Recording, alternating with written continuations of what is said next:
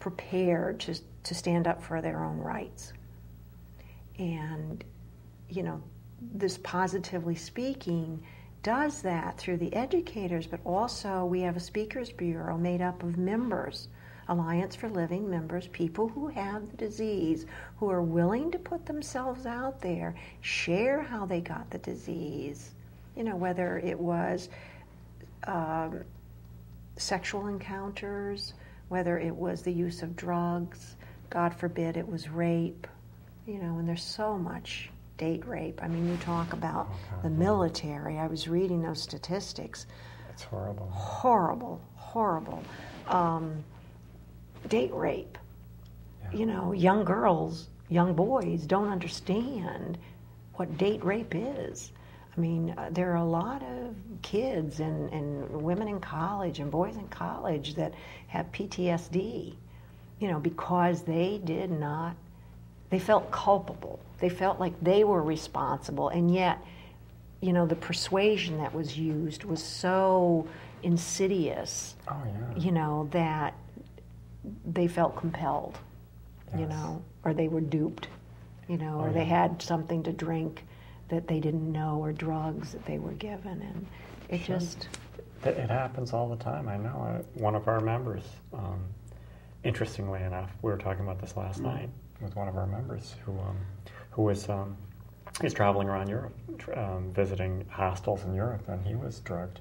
Fortunately, in his case, the drug, he thinks the drug may have been intended for somebody else, but he managed to get home before the thing took effect. I guess it made him pretty sick. But, good Lord. But he was, somebody slipped something in his drink.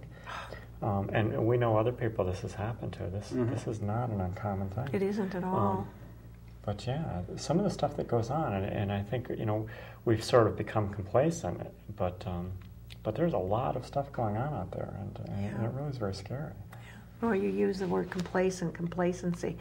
You know, people think the disease is because there are pills out there that you can now pop. You can get the disease and pop a pill in the morning and you're just fine.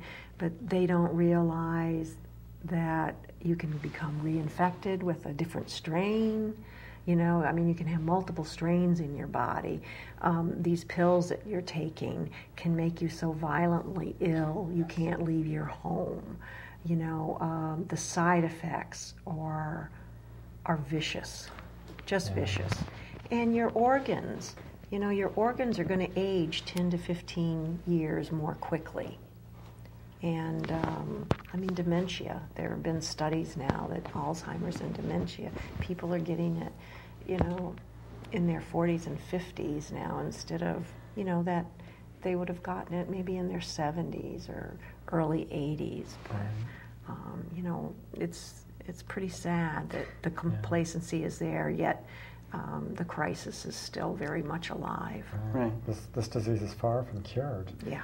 And I know we've sort of, you know, it's you know, this is purely observation, but it seems to me that for a long time it seemed like, you know, AIDS went away. It's just nobody ever talks about it anymore. Right, exactly. And it's like, no, it's still out there. I know. It's very much out there, and it's not cured. Yeah, when I talk about it, people will go, oh my God. Yeah, every 9.5 minutes someone becomes infected. And they go, what?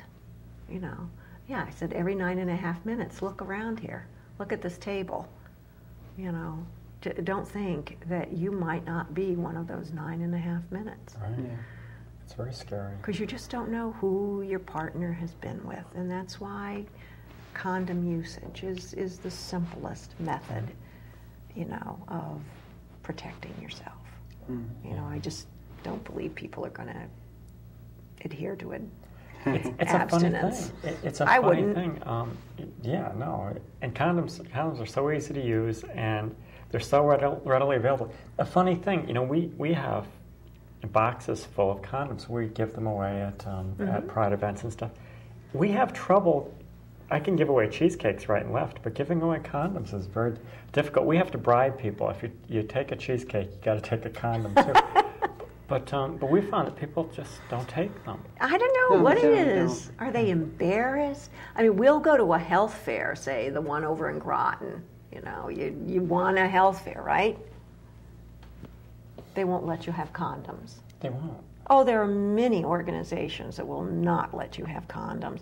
My husband teaches at Mitchell College, and he has loads of condoms there, and he puts them out, you know, on his desk. And if you play a game, you got to take, because he always has little games on his desk too when the students come in. You can play the game if you take a condom, Yes. you know. And during the year, they move slowly, but there are certain times, like before the holidays, before graduation, they disappear like lightning. You know, so you know that there's a lot of activity. These kids aren't blowing them up and putting water in them, you know. So, but he was the first one, and he really thought, well, he might be asked to put them in a drawer or something, but wisely, they're out, you know, and no one has said anything to him. But I think, God, you know, do you want to get pregnant? Do you want an STD, or do you want to wear a condom? Let's be real about this. Yeah. And speaking of being real, on June the 27th, it's HIV testing day. And whether or not you think you are at risk, an HIV test is so simple. You can put your mind at ease. Right. That if you have been intimate with someone, gone on to another partner, or been intimate with this person and you really don't know maybe where that person has been before or who they've loved before, satisfy yourself that you aren't carrying the disease. So you're taking care of yourself and you're taking care of any future partners. And you can get tested anywhere. You know, of course, at both hospitals, Bacchus Hospital, Lawrence Memorial. Just telephone them. They have the infectious disease clinic. You can go into the emergency room and get tested, and it doesn't cost anything. You can go to Planned Parenthood. You can go to just about any PCP, your primary care physician, and even though it's not mandatory, you know, they're looking at getting tested every year, just like they take blood for. Oh, sure. I have a message here on my hand. I can't forget. It's just going to be routine.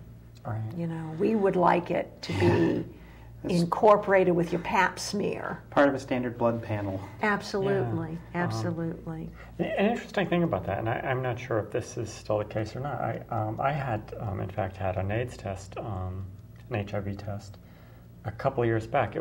I had my surgery, my gender reassignment surgery. I had it in Montreal, and the doctor up there, and this may be true of all doctors in Canada or whatever. I don't know. But it was a requirement before you had the surgery. You had to have a physical, and there were various blood tests they wanted. But one of the requirements was you had to have an AIDS test. And I did. So I had one. My doctor. I actually had it at L&M.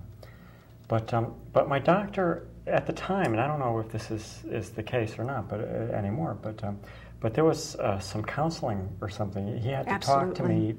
Before this test, it was he said there was required counseling. Not a lot of counseling, but he had to talk to me about the test before he could do that.